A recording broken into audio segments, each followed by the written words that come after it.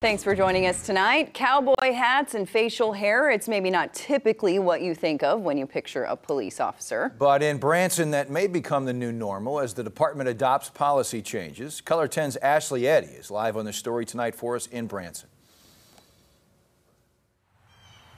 The hope is that letting officers have a bit more of a say when it comes to their appearance will not only increase morale, but also draw in more people to come apply to the department. When you get pulled over in Branson, the police officer who gets out of the car may look just a little different. I think it looks great.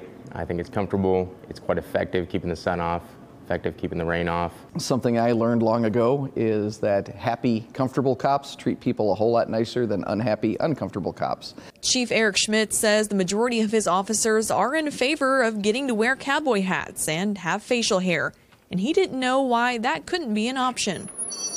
I don't think it's a secret that the cowboy hat goes very well with Branson and old-time Branson, and it just kind of fits in with the image that we want to portray here.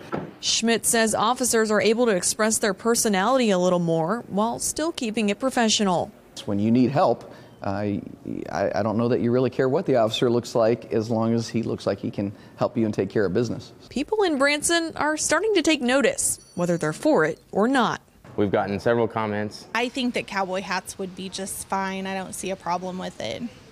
And really, weather like today, they probably would appreciate it too a little bit, having a little bit of extra head cover. If you're a policeman, the kids look up to you and you should look professional. You should look your part. You don't want to look like anybody else out there. The department posted the changes on social media Wednesday night with the hope more applications might start coming in. I'd say down in our actual patrol strength would be about 14 officers. We've probably received at least 7 applications already just from the time that post hit. Since January 2021 in Springfield, officers are now allowed to have visible tattoos.